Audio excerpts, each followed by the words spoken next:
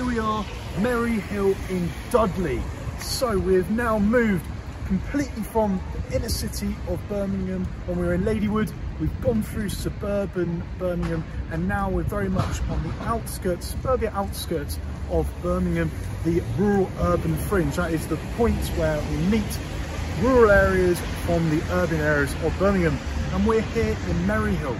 So this idea of deindustrialisation in Birmingham, and that idea when we were in Ladywood that 500,000 people had to leave those areas because of slum clearances. So Aston, Ladywood, all these different areas, 500,000 people had to leave because of the deindustrialisation happening.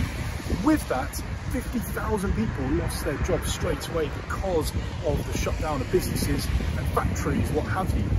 So with this idea of a cycle of decline happening in Birmingham, lots of rundown areas, brownfield sites becoming available, dereliction, it led to people wanting to go and shop in different parts of Birmingham.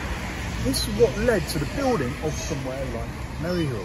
So Merry Hill is built, and it was built on previously steel works of Birmingham here in Dudley, and they've created what is a massive shopping centre, and we can see all the way over there.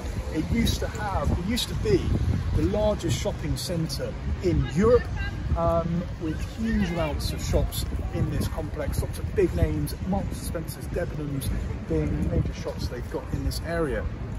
But what's important is this idea of inner city, central business districts of Birmingham was very run down, and there's decentralisation. There's a movement away from the urban core. It is easier to build here on the green rural urban fringe, the green belt.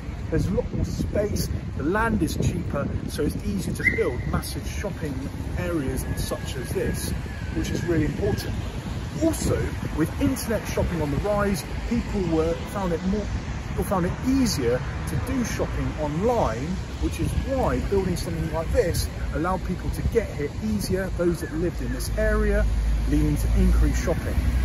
So what happened after this was the building of the Bullring.